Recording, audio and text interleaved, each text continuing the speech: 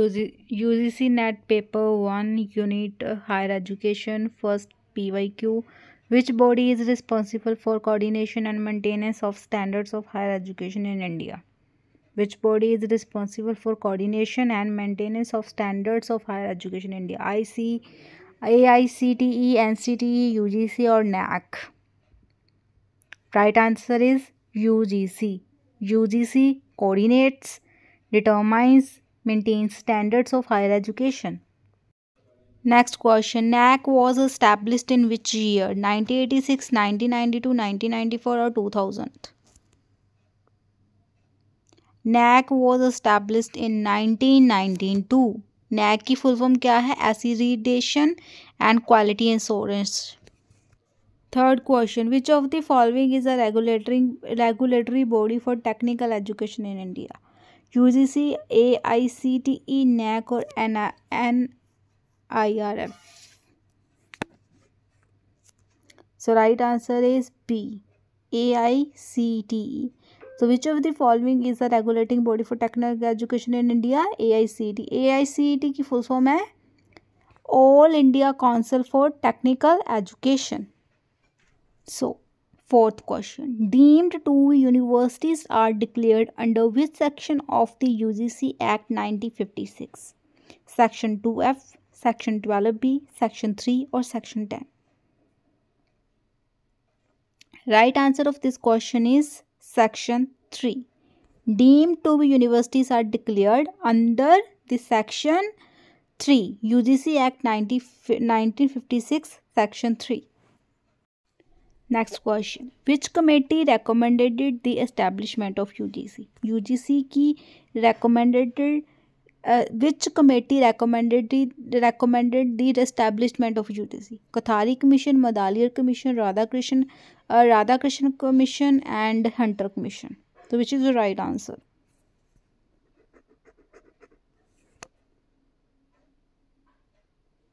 तो इसका right answer है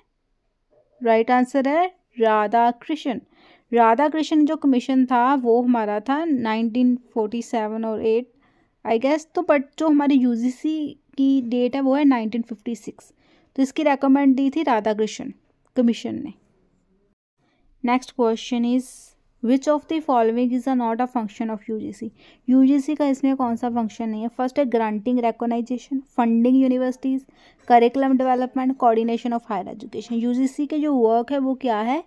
कोऑर्डिनेशन करना, ग्रांट्स प्रोवाइड्स करनी एंड फंडिंग देनी यूनिवर्सिटीज़ को। तो ये तीनों काम है यूजीसी के, बट करिकुलम डेवलपमेंट नहीं करता यूजीसी। तो सी इज़ अ रॉन्ग और सी इसका राइट आंसर हो जाएगा क्योंकि उन्होंने पूछा not a function of UGC, वो है करिकुलम डेवलपमेंट।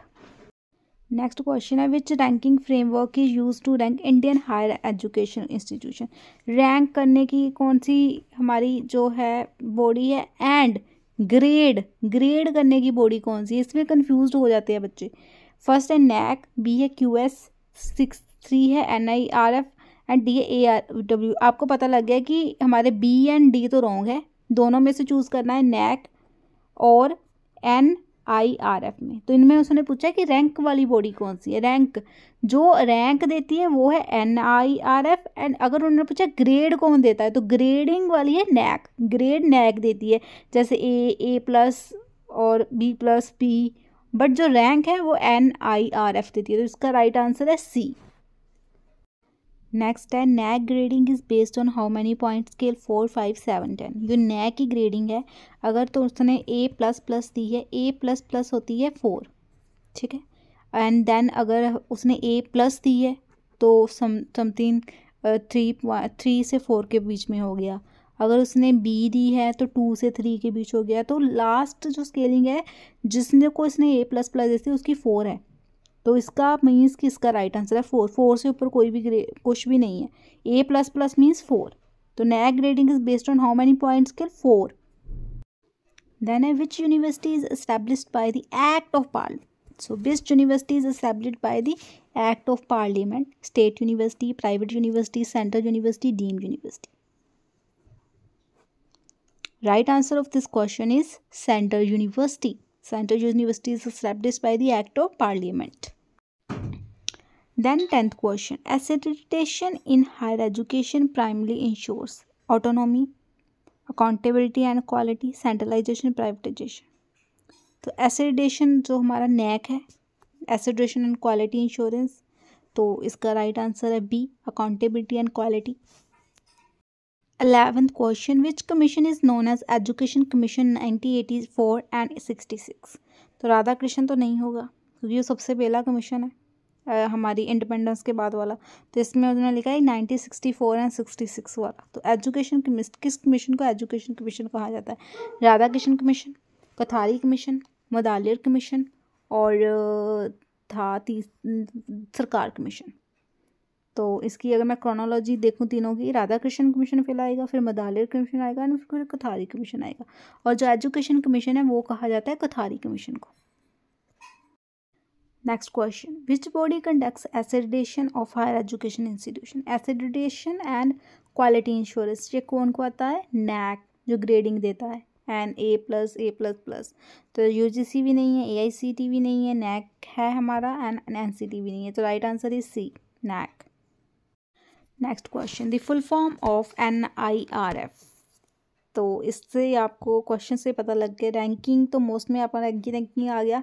रेटिंग वाला तो आप इससे हटा ही दीजिए रेटिंग वाला, क्योंकि NIRF रैंकिंग के लिए है। फर्स्ट है national institution ranking framework, B है नेशनल इंडियन रैंकिंग फ्रेमवर्क भी नहीं सच इसमें रैंकिंग है। सी वाला तो नहीं होगा रेटिंग वाला। तो फोर्थ है D, national infrastructure ranking framework. तो इसमें जो है इंस्टीट्यूशनल होगा क्योंकि इंस्टीट्यूशंस को रैंकिंग देता है। तो सी तो नहीं होगा क्योंकि इंस्टीट्यूशन रेटिंग आ गया, फिर इंफ्रास्ट्रक्चर भी नहीं है, इंडियन रैंकिंग भी नहीं है, इसका है रेटिंग। रैंकिंग भी आएगा इसमें, इंस्टीट्यूशनल भी आएगा, नेशनल आएगा। एन से नेशनल, आई से इंस्टीट्यूशनल, आर से रैंकिंग एंड एफ से framework. A is right answer. Then है which of the following statements are about NAC is are correct? कौन सी करेक्ट है इसमें? NAC is an ऑटोनोमियस body of UGC। NAC is ऑटोनोमियस। अगर यहाँ पर NAC ऑटोनोमियस body है, but जो NIRF है वो ऑटोनोमियस बॉडी नहीं है, ठीक है। अगर आप NIRF कहा जाता है तो ए इज राइट है। तो बी है NAC edits both HEIs and schools. NAC नहीं देता है स्कूल्स को ऐसे डेट्स और रैंकिंग वगैरह और ग्रेडिंग, स्कूल्स को नहीं देता एंड करिकुलम भी नहीं फ्रेम करता उनका। तो बी रॉन्ग हो गया। थर्ड है NAC uses a 4 point CGP scale. ठीक है, ये आपने पहले भी किया हुआ है कि NAC की ग्रेडिंग सिस्टम 4 से है। 4 अगर किसी ने उसने दे दिया ना, इट मीन्स A++ उसने उसको दे दिया है। तो A and C is right and B वाला रॉन्ग हो जाएगा। नेक्स्ट है consider the following statements regarding deemed universities. They are declared under section 3 of UGC act. ठीक है, they are established by state legislature, they enjoy academic autonomy. तो हमें पता था कि सेक्शन 3 के अंडर ही ये आई हुई है, पहले भी क्वेश्चन किया है। ए भी राइट है इसका। They are not established by state legislator, ये स्टेट लेजिस्लेटर के द्वारा नहीं बनाई गई है एंड वो एंजॉय करती है एकेडमिक ऑटोनॉमी। इसका भी A एंड C राइट है, बी रॉन्ग है। नेक्स्ट है विच committee recommended the concept of ऑटोनोमियस colleges? Which committee recommend the concept of ऑटोनोमियस colleges? Radha Krishna, कथारी, national council commission और Yashpal committee. So right answer of this question is B, कथारी commission. Next question is the choice based credit system in Indian higher education aims at mobility of students, uniformity of evaluation, flexibility in course choice and centralized curriculum।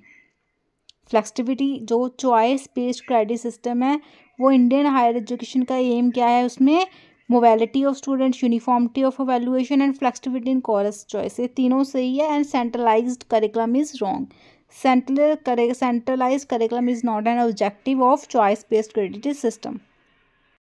Next है UGC provides grants to universities. Definitely this is right, क्योंकि UGC जो है वो क्या करती है? Grants भी provide करती है, जो कोऑर्डिनेशन भी प्रोवाइड्स करती है। UGC coordinates, determines and maintains standards of higher education.